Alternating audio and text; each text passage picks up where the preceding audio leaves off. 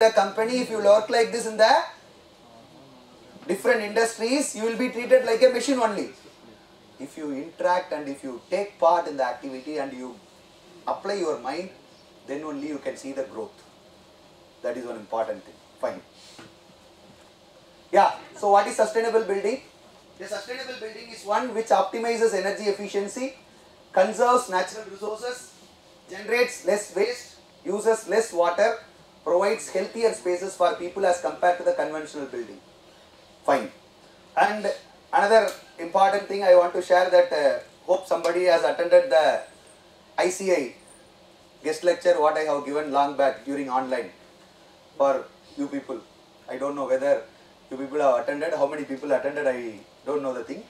So even the thing, it is a good opportunity for me to share further outcome of my research findings, my students' research finding with you all. So during that particular time when I am giving the particular talk, so only we have completed 25%. Now we have achieved 75%. So that's why part 1, part 2, part 3 I have mentioned. Yeah, principles of sustainable construction, these are all the things: sustainable site, energy efficiency, indoor environmental quality, materials and resources, efficient water. These are all the important principles. Fine. So again, before jumping into the deep dive into your ocean, I will give you some overview how you can optimize, how you can achieve. So that is the thing I have given here, right? So then we will have a deep dive, right? So usage of green construction material, that's why resource people for the past, yesterday onwards, many resource persons they are talking about and they highlighted about different types of materials. So that is the thing, green construction materials should be encouraged for reducing the emissions. Fine. So, green construction materials, here I want to ask you another one important question.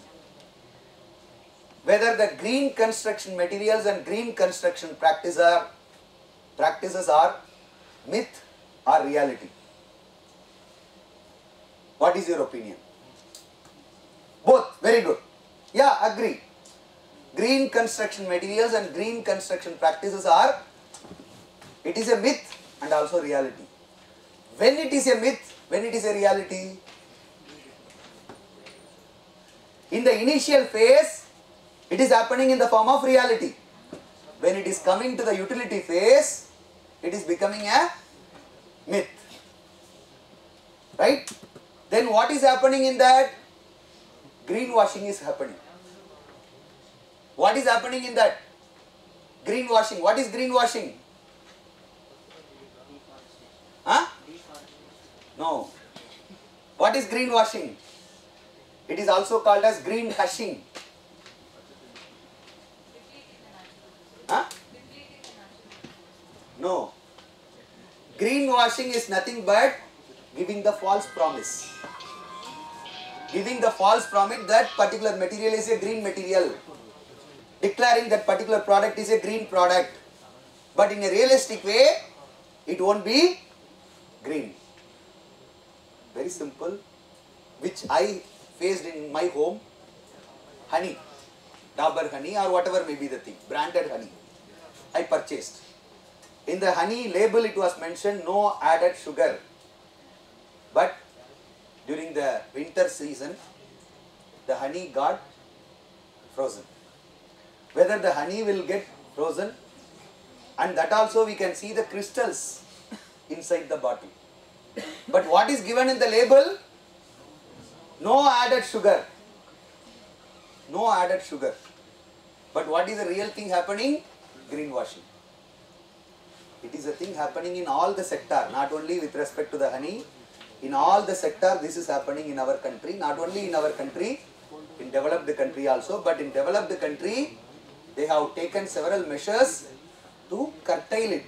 In our country also they are taking it, not getting the shape.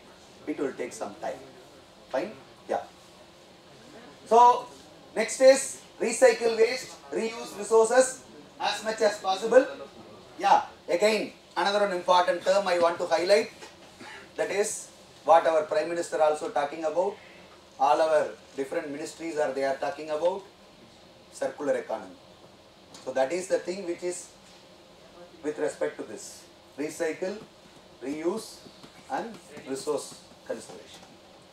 So when you are utilizing the product means it is necessary the product must have cradle to cradle, not cradle to grave.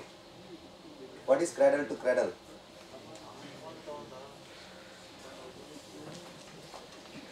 Cradle means what?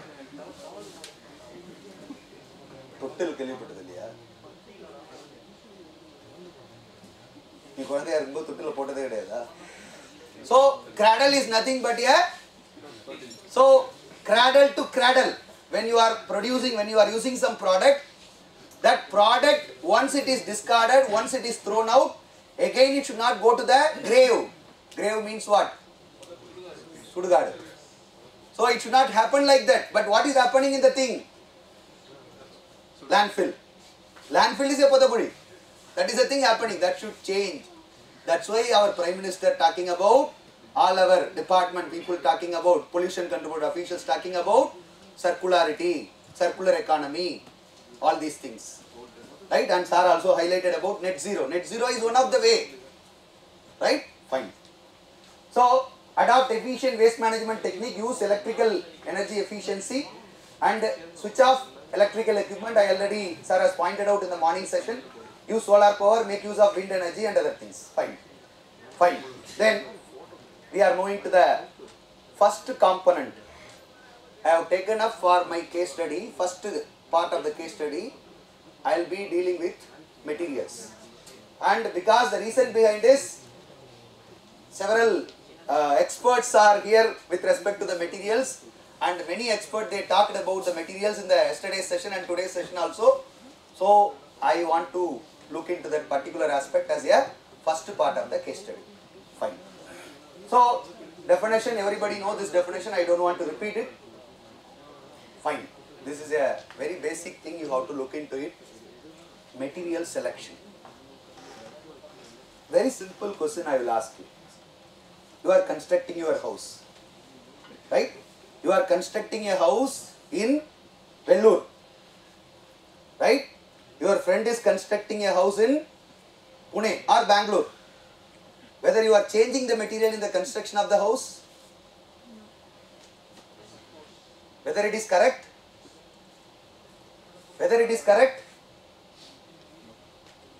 actually it is necessary that you have to change the material, not all the material, at least certain material you have to change, because the topography, the climatic condition in Vellore is different, the topography and climatic condition in Pune and Bangalore is different.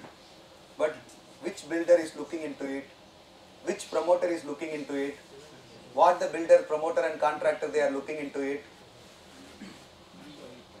Profit, 100%, 200% profit, maximum utilization of space, optimum utilization of space. So they will leave behind all orientation, all other aspect. But the days are not too far, the things are changing. As sir also pointed out, it is necessary, the change must happen. If the change is not happening, we can't achieve the goal. So goal of net zero, goal of SDG, nothing can be achieved. So identify best in class product. Don't forget to factor in performance and durability characteristics. Verify green claims using third party resources. So verify green claims. So that is the thing sir has pointed out. So third party resources, there are many agencies are there which will do the audit. So how you are doing the financial audit? In the same way, it is necessary that you have to do the green audit, energy audit, environmental audit, carbon audit, water audit, all the things are necessary. And the government is also changed the policy in such a way that to make it compulsory and connecting it with respect to the cost. That is the thing sir pointed out in the morning. So what is the three-letter word? Very famous. Several three-letter words are talking about environmental conservation, environmental protection, environmental awareness and other things. Another three-letter word which is dominating all over the world is ESG. Environmental social governance. Okay, triple R is there. Triple R also a three-letter word. Many three-letter words are there. But now presently, all the places you can see the three-letter word which is dominating is ESG. The reason behind this, the corporates mandatorily must have a sustainability lead. Like how the corporate, how the industry, they are having the safety engineer. In the same way, sustainability lead or sustainability manager must be there, who will be looking into all aspects. Because now they have attached the growth of the company with respect to sustainability. If you are doing activity in a sustainable manner, then only the company can grow. Very simple. You take a recent case study, recent example. One of the famous company who are in the top rank, right? And suddenly due to some reason, their shares fall down, right? Then within few weeks, you can also see the sustainability index of that particular company also came down. So that reflects, if you are not looking into the sustainability properly, then you can't do the business in the global market. That is the thing. Fine. So identify your most important selection criteria, compare products side by side, get additional guidance from the suppliers. So these are all some of the materials which are existing and which are available. Fine. So we are moving to the main part, that is the case study part. So in that case study part, the thing is, I have made some objectives. So even Professor in the morning also asked about, is there any exact formula or data with respect to the carbon emission calculation? Even we face the same difficulty in that. Because we have collected, we have searched many literatures, and based on the literature we have arrived at a certain value, and using that value we have arrived at the outcome of our result. But it is not an exact thing. That is the things are also pointed out in the morning. Because that won't give the exact findings or exact value. Because those things are with respect to developed countries. How they are processing, how they are doing is different. But what is the thing with respect to our Indian scenario, that is the need of the hour. But in future the things will, even in this study, the major difficulty what we have faced is, we are unable to get a live building details. We asked for different people, different builders, live details of the building. What is the floor area, what is the material used, what type of material used, what is the quantity, all these things we asked. But no one is ready to share the detail. Finally, one of the student father, he came forward and he shared the details, and with the help of that, we have executed our study.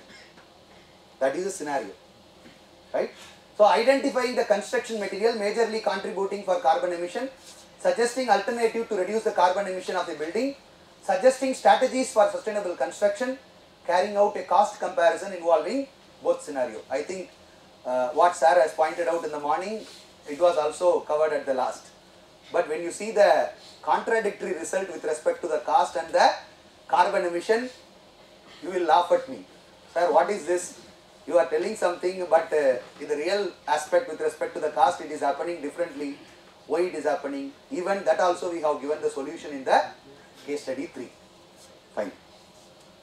So objectives, further objectives to find out the major source of responsible for carbon emission, to estimate the embodied carbon produced in the commercial building and residential building, the case study of the building what we have taken, and to allow the more efficient decision making that could reduce overall cost of the project, which includes incorporating 5R principle. So 3 are gone. Now it is 5R.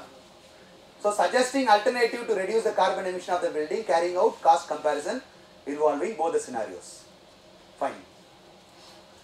So we have selected common building materials that everybody knows: steel, concrete, plastering and painting. So the reason behind selection is, these are all the things which are contributing more in any kind of structure.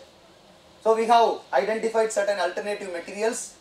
Some of the alternative materials are recycled steel, ferrock, gypsum plastering, low VOC, waterborne paints. So among these alternative materials, the ferrock is a unique material, and now I think Sir has done some research in that particular thing. Graphene So that is one of the thing which is dominating now with respect to the low carbon emitting thing. So ferrac is also one of the thing which is carbon negative material, which is not that much popular in our country, but in some places they are using that ferrac, and it is also acting as a carbon capture material. So that is also the particular material it is fetching. So what we have done, data collection, analysis, then estimating the carbon emission and interpretation of the result. Then, so as sir has pointed out in the morning, so I think it is matching the value what we have taken is more or less matching with the thing what sir has pointed out in the morning. So carbon emission factor 1.83 tons of CO2 per ton of steel and 926 kg of CO2 per ton of cement. But again, the difference will be approximately around 20 to 30% with respect to these values when you look into the realistic data, when you look into the real data of our country, real data of, because cement factory to cement factory it will vary, steel industry to steel industry, that is the things are told. Ultratech cement they will adopt some process, Dalmia cement they will adopt some process, Ariyalur the quality of limestone will be different, in Belgavi the quality of limestone will be different, so it won't be uniform, so that will reflect in the thing. Then paints, so carbon emission factor 15 kg of CO2 per 0.3 liter of paint. So what is the formula we have used? Carbon emission is equal to emission factor into quantity of material used. We have done the study and we have estimated. Then we have calculated the quantity of the concrete used in different activities of the particular building. Then these are all the approximate quantity we arrived at. Then, so you can see the emission with respect to the conventional material. So this is the emission we have arrived with respect to the conventional material. See, very simple thing. I am not using any Pythagoras theorem or any kind of integration or all these things. Simple formula, simple thing.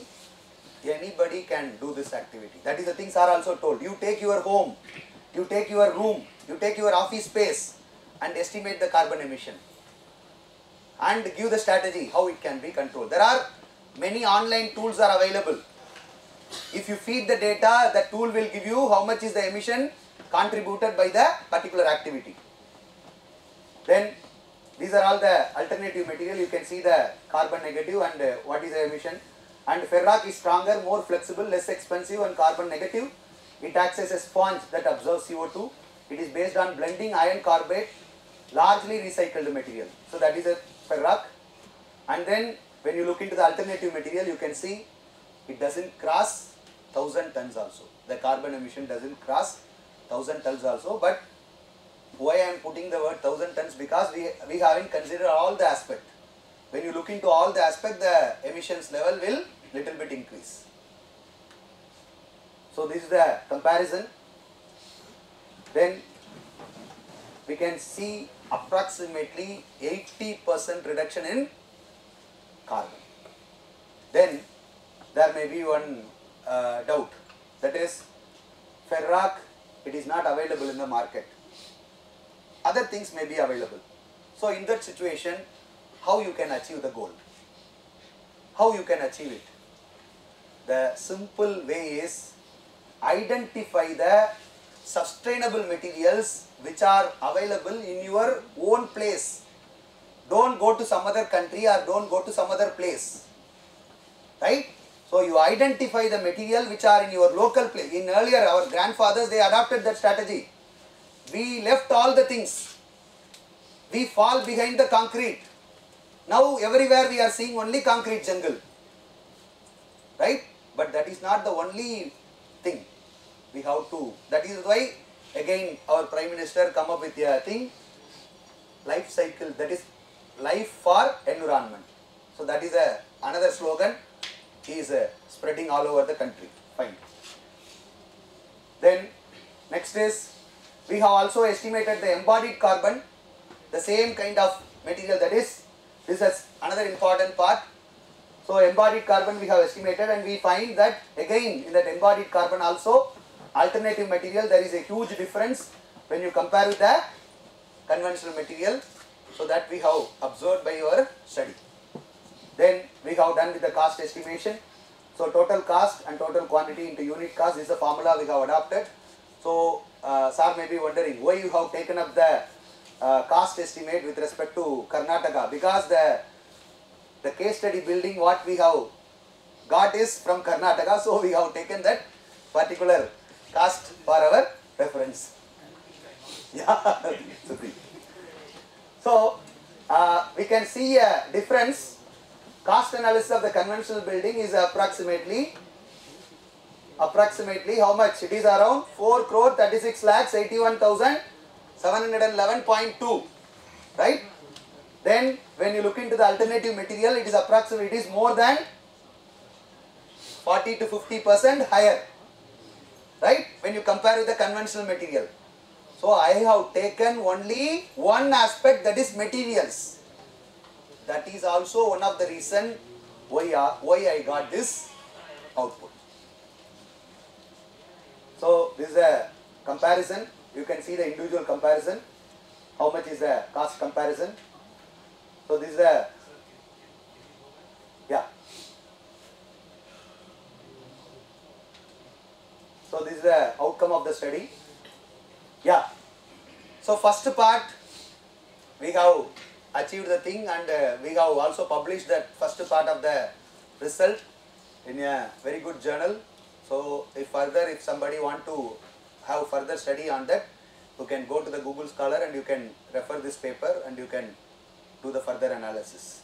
So this paper talks about how we have estimated the embodied carbon, because what formula we have used, what is the thing we have adopted for estimating embodied carbon, all these things are given in that particular paper. Then another part, that is cost. Cost also we have published in another one journal. So that is a thing, cost benefit analysis of choosing green construction material, a case study approach from India. So this is the thing we have done with respect to normal buildings and the conventional material, how it is happening. That is the thing we have made it. Fine. Now I already told part 1, part 2 over. Now I am moving to part 3. Okay, right or not? So he is recollecting some film. Part 1, part 2, part 3, some films are coming. Now like that I am running the film. Right? So that is the thing. Okay, fine. So you can see here, understanding the interaction of the elements with the development, the first important aspect. That is the things are also pointed out in the morning. Before selecting the site, before identifying the site, before taking up the construction activity, first of all, you look into the site and how far that site is suitable to your part, suitable to your case, and how you can take it forward without causing much impact to the environment. So that is the thing it was mentioned here. Understand the interaction of the elements with the development. You have to do the development, but you have to understand the interaction of the element. Interaction of the element means what? Panchabhutas.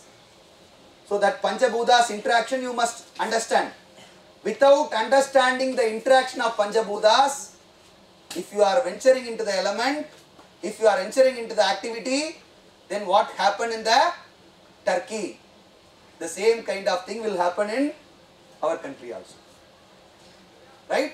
So all these things not happen very far. Few days before. So next is